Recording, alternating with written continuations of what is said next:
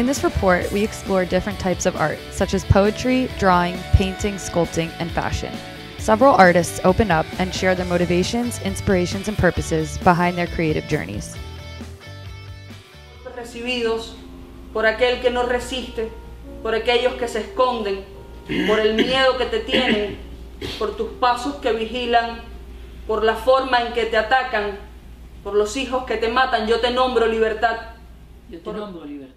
Kelly shared with me her experience as a writer, what motivates her, and where the inspiration for her stories and poems stems from. ¿Qué me inspira?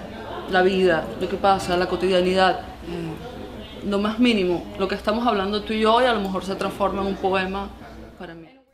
Other fine artists channel their art toward one specific purpose. Rama Suprani is a Venezuelan cartoonist. Her work has been deemed controversial because of her inclination towards political satire. Was there a pivotal moment in the situation that's happening in Venezuela that made you say, okay, I can take my art and I can help to make a difference?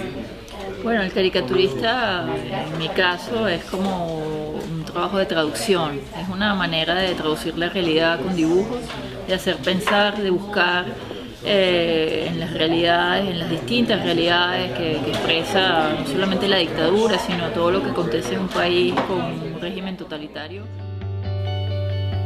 Other artists use their work as a tool for philanthropic purposes. An organization called Cuatro por Venezuela, and they're a group of 4 doctors that are sending medical supplies, medicine, food, and all the things that are like the basic necessities now for children and adults in Venezuela that are so desperately in need. Different types of artists showcased their work at the South Florida Art Expo earlier this year.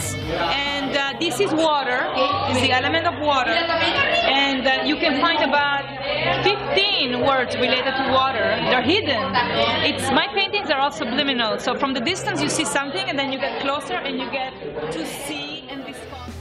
There are many mediums of art available for emerging artists to materialize their creativity, consequently making their artistic voices heard. Rolando Peña is a conceptual artist who is known for his critique of consumer society, which he illustrates through his art. Give one piece of advice to upcoming artists, what would it be? Be honest, be sincere, be authentic, be you.